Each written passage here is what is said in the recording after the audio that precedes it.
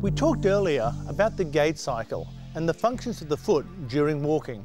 But what I want to talk about now is how walking in high heels can affect the foot position, the body posture and the walking cycle, and how this can lead to some common aches and pains. The high heel shoe is commonly worn by women, and many women will have experienced some of the problems it can cause. But what is it actually doing to the foot?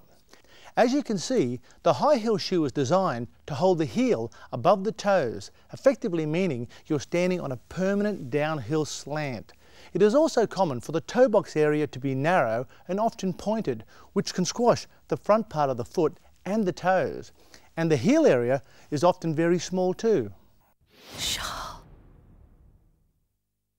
Now if we look at our model in high heel shoes, you can see immediately how the position of the foot is dramatically changed.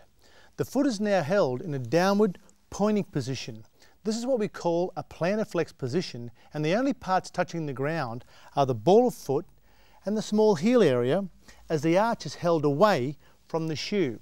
In this position, the plantar fascia, the ligament which runs from the heel to the ball of foot, is stretched and may lead to stresses in this area. Because the body is tilting forwards, most of the pressure is now under the ball of foot. In fact, as much as 90% of the body weight may now be sitting over the metatarsal heads in the ball of foot. Here we can see also the Achilles tendon, and the calf muscles are not fully stretched when standing, as they can shorten with regular high heel wear.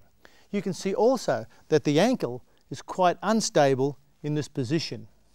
If we look up the body, we can see how it's compensating for the effects of high heels as the posture has changed.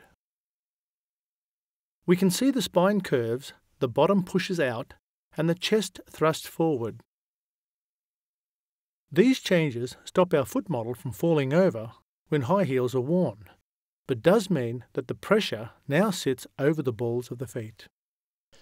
So high heels have quite an impact on the position of the foot and the body, and they can also affect the gait cycle. Scholl. The gait cycle has two phases: the stance phase, when the foot is on the ground, and the swing phase, when the foot is in the air. The stance phase can be split into three more phases: contact phase, when the heel strikes the ground; mid-stance, when the foot becomes flat on the ground; and the propulsive phase, when the foot pushes forward to leave the ground.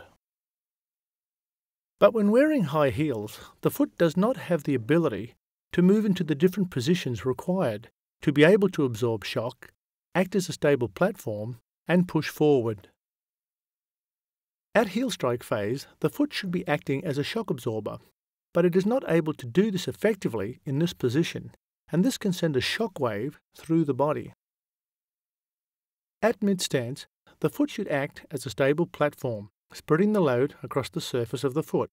In high heels, the area of the foot contact is much smaller. The ankle is also quite unstable in this position. In the toe-off phase, the shape of the shoe can restrict foot movement and so affect propulsion. This whole cycle can be shorter as more regular steps are needed to prevent falling due to instability. This means that the foot hits the ground more often.